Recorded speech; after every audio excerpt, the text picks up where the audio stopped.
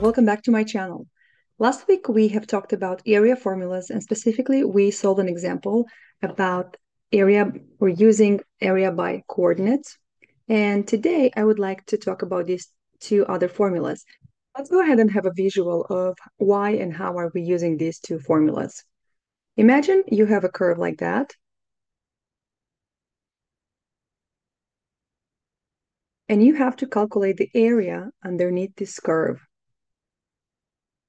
which is this area right here. The way this is done, we're going to split this horizontal distance into equally spaced distances. I'm going to do this right here. And this is the W, which is used in both of these formulas, called common interval. This is W. I will quickly show it over here. And then we're going to draw vertical lines all the way up to our curve. There you go. And these are the H1, H2, H3, all the way to Hn used in the formula. So in order to solve this area using trapezoidal rule, what's happening is actually I'm going to draw a straight line which forms a trapezoid here.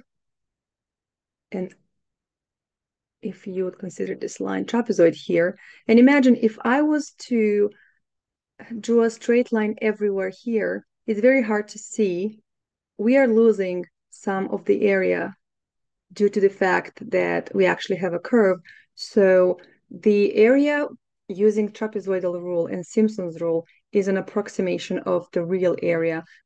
Another thing to note is that in order to use Simpson's rule, the number of the intervals must be an odd number. So in our case, we have 1, 2, 3, 4, 5, 6, 7, 8 intervals, which means we're not able to use Simpson's rule, but we can use trapezoidal rule.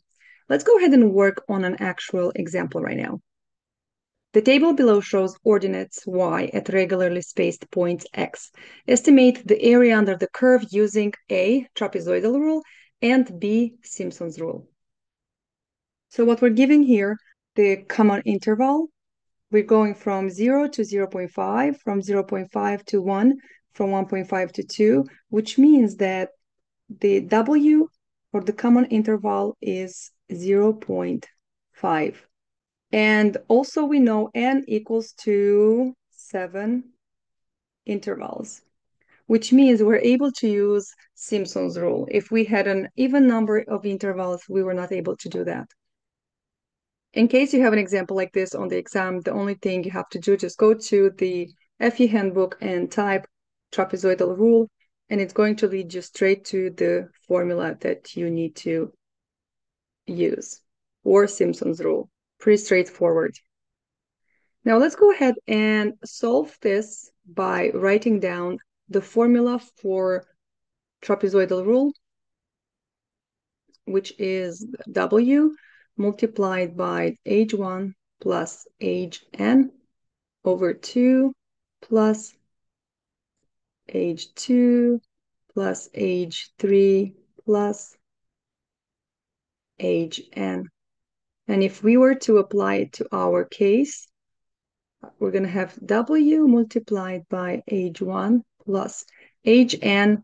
We already talked about this. We have 7 intervals. So Hn is going to be equal to 7 divided by 2. And actually, I encourage you to stop this video. Go ahead and solve this by yourself and come back and let's match our results. Plus H2 plus H3 plus H4 plus H5 plus H6 equals. And now we will just substitute W equals to 0.5 multiplied H1 2.6 plus age 7 is 3 over 2 plus age 2, 3.5 plus 2.4 plus 4.2 plus 4.1 plus 2 equals, and go ahead and use your calculator, and you should get an area equal with 9.5 meters squared. So the trapezoidal rule gives us an area equals to 9.5 meters squared. And I just want to point out something, that if you are on the exam, you could tell right away that A would be the correct answer. But on the exam, I'm thinking you might not be that lucky. You might have, let's say, somewhere else a 9.5, which means you're going to have to calculate Simpson's rule as well. But if you don't have a 9.5 anywhere else, you can just stop here and pick your correct answer, A, and move forward. Right now, I'll obviously go ahead and calculate the area using Simpson's rule, just because I like to get into some practicing habits. And the Simpson rule tells me that the area is equal to age 1 plus 2, and we have sum of age k, and k is all of the odd numbers, 3, 5, so on, and minus 2, all the way up to n minus 2, and then plus 4 multiplied by the sum of age k, where k equals to the even numbers, all the way to n minus 1, plus age n. And of course, this is all divided by 3. If you remember, don't forget about this. It's divided by 3, where we can just multiply it by 1 over 3 like I did over here. So moving forward, AS, if we are to apply it to our case, we're going to have W multiplied by age 1 plus 2, and we have to get the sum of ages, the odd ages, which are 3, 5, 1 and 7. We already have them in the formula. We're not going to add them here. So we're going to have the sum between age 3 and age 5 plus 4 multiplied by the next two, actually 3, are the ages with an even number, which is age 2 plus age 4 plus age 6 and plus age 7 multiplied by 1 over 3. Now let's go ahead and substitute. W, we're going to have 0.5.